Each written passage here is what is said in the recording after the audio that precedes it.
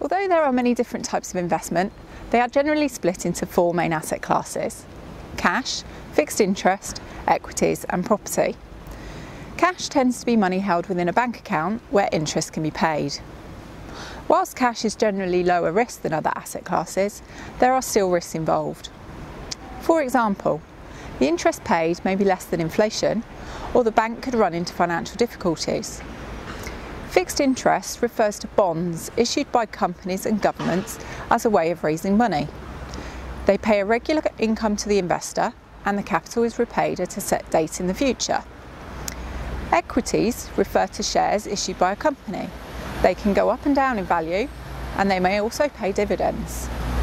They can either be bought directly, or for further diversification, they can be bought within collective investment funds, which buy shares in lots of different companies.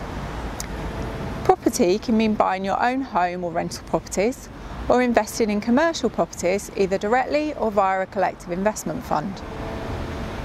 At Beckworth, we aim to devise portfolios of collective investment funds across a wide range of sectors. If you have capital to invest, or you have existing investments that you would like us to review, please get in touch.